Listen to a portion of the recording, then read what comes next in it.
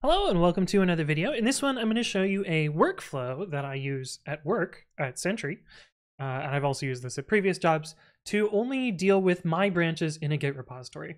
Sometimes you might be in a situation where hundreds of people are working on a repository. For instance, if we clone down Sentry's open source repository, the primary one that development gets done in, Git Sentry. Yeah, you might be working at a place where everyone works in a single repository, and so everyone is going to be creating their branches, and sometimes it's going to be really hard to keep track of what branches are yours, what branches are other people's, and you're also going to spend a whole bunch of time with git fetch, pulling down everyone else's branches, and sometimes if people name branches poorly, it'll break on your system, and all sorts of other stuff. So I usually find it best to only look at the upstream primary branch and my branches. Now that's not the default behavior, so if you do git branch-r here, you'll see that there are, hundreds of other branches, and I really only care about the ones that are mine. And I don't want to have to do grep async every time I'm dealing with this, and if I do git fetch, this is actually going to pull down, you'll notice it takes a little while, because it's actually trying to update every single one of these branches. Now, I don't have time for that.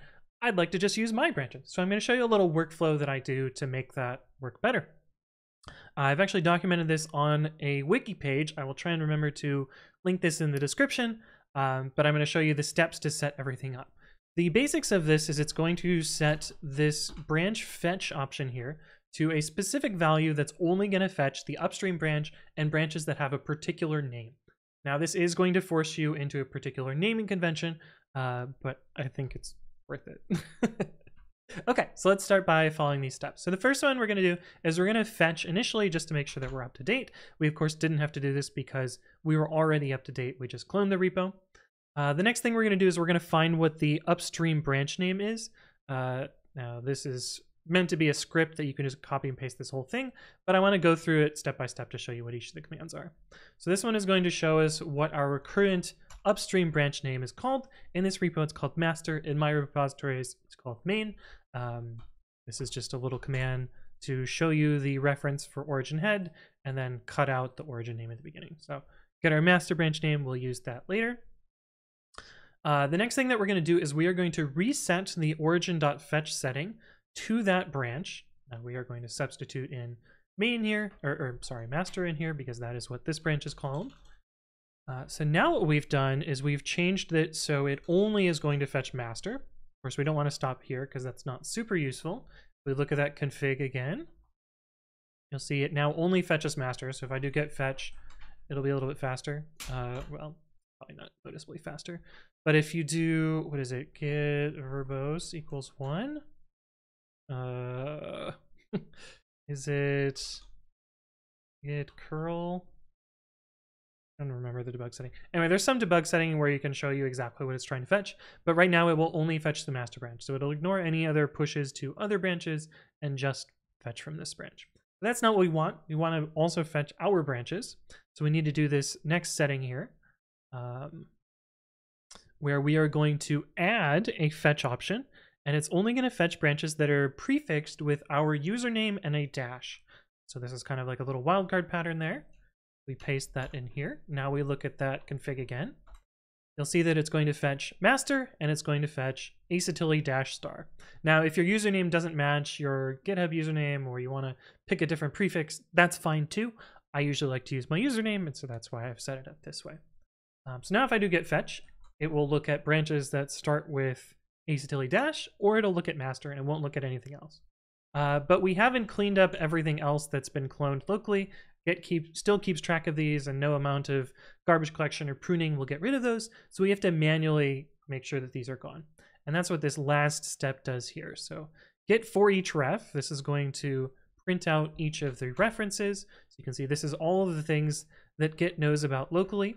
There's a whole bunch of tags, there's a whole bunch of branches, etc., etc. We want to get rid of all the ones that are not the ones we care about.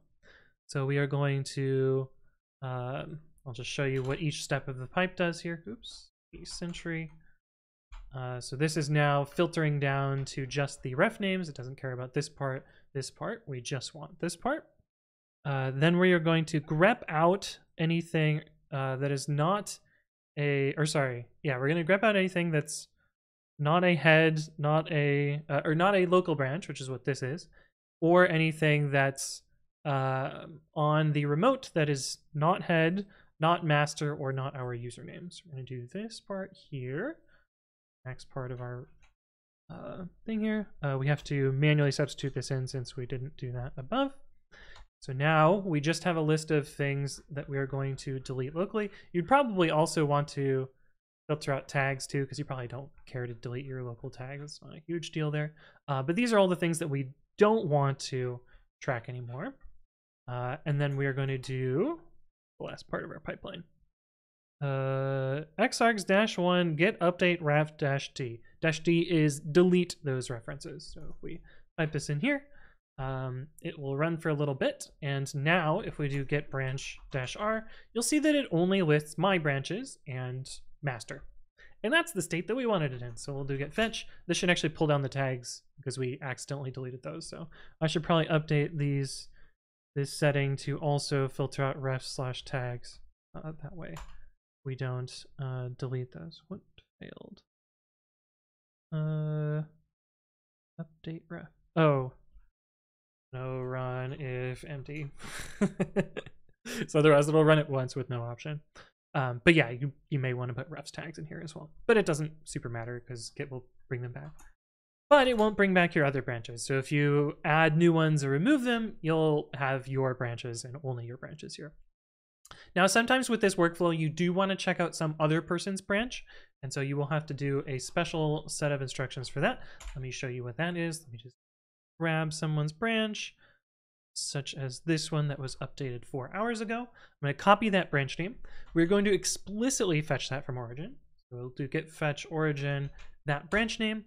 That will pull just one into fetch head, and we'll do get checkout fetch head -b, that branch name. And so that's how you can check out a particular individual's branch without having to, pull it into get branch-r and without, sort of messing up your local flow here.